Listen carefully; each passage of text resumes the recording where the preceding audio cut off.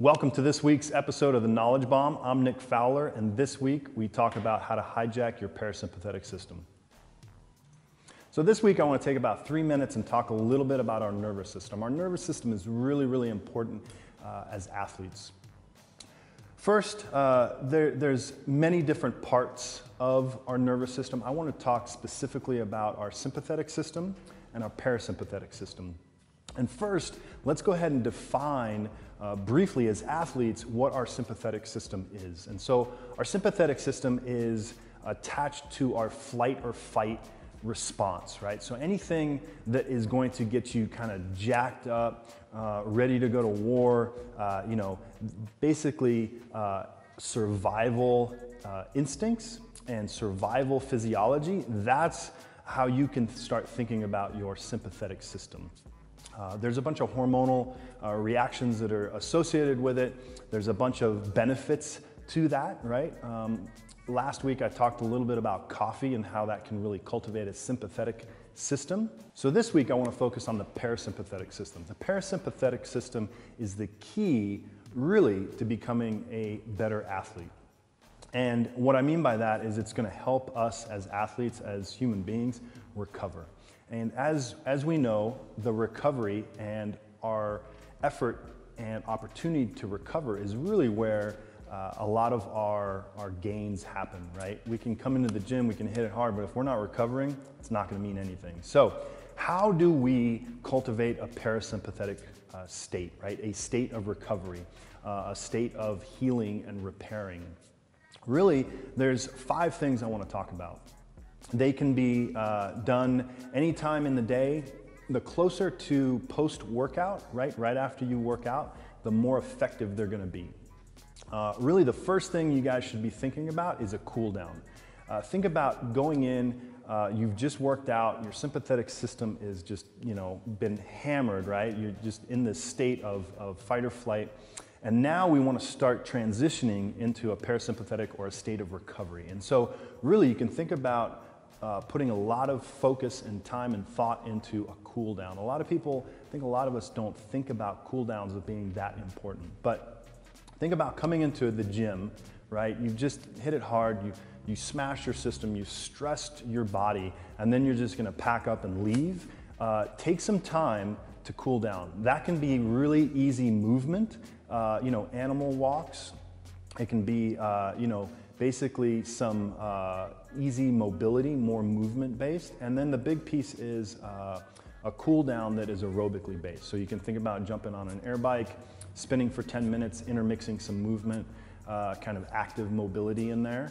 And that will be a huge piece to kind of jump-starting the parasympathetic system. So that's number 1. Number 2, you can start spending some time on a foam roller. Now, foam rollers, there's a lot of debate out there about their benefits and their use and whether you should be using a foam roller or not.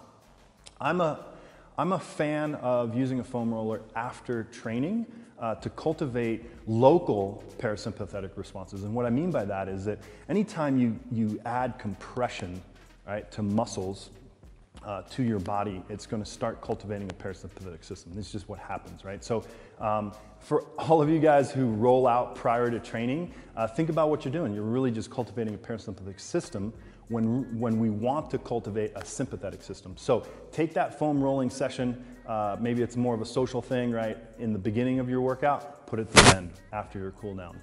So the next thing you can focus on is post-workout nutrition, right? Specifically, carbohydrates.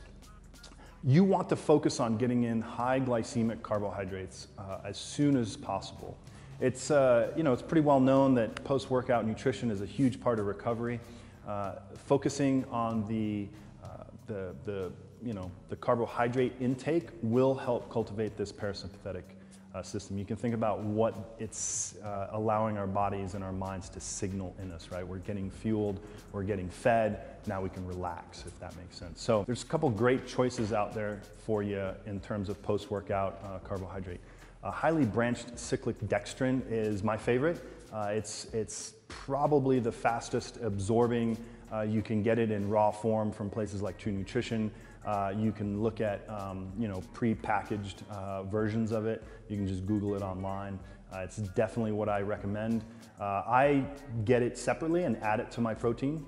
So it's just a kind of a standalone thing. So if you're having a heavy lifting session where you're kind of, not hitting it hard, you can still get your protein in and maybe just a little bit of, post-workout carbohydrate. And if you've come in super intense 20-minute breathing session, threshold session, whatever that might look like, then you might want more carbohydrate.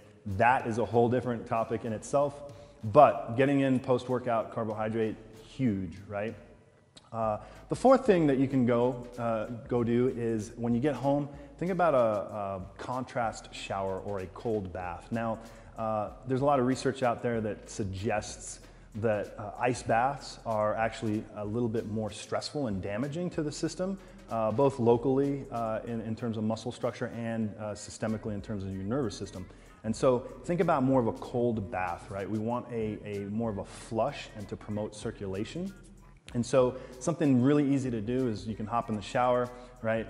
Do your thing, and then slowly turn that hot shower to cold for as long as you can stand it and as cold as you can stand it. And as soon as it gets there, slowly kind of creep it back into the warm. And if you go through 2 or 3, 4 cycles of that, you'll have great results in terms of recovery, right? Both physiologically and neurologically. So that's one thing you can do. Now, the fifth and final one is just allowing yourself some guided meditation, some guided breathing, some really mindfulness space as close to your workout or after your workout as possible. Think about, you're all geared up, went to the gym, 2 hours, you just hit it hard, you're coming out. The mind and our perception of stress and our perception of what's going on affects us physically. So taking 20 minutes and either getting some guided breathing in, ROMWOD is a great opportunity to kind of get some mobility in and kind of some Headspace, if you will. Headspace is another great app, but I would just recommend something. It doesn't have to be long, 10, 20 minutes, to really kind of pull everything together and finalize it. So to recap, you can add this to your list of things to do after you work out, right? 1, cool down. 2, get on the foam roller, right? Roll around, get the local muscle structures compressed. Number 3, post-workout nutrition. Find a high glycemic carbohydrate that's gonna help get you into a recovery state that much faster. Number 4, think about contrast showers. It can be cold, hot, you can get into a cold bath, but something like that will help greatly. Now the last and final, make space for some meditation, guided breathing, whatever you call it, whatever it looks like. ROMWOD, again, is a great option for this. Stick to those 5 things to hijack your parasympathetic system, and you'll see your gains start going through the roof.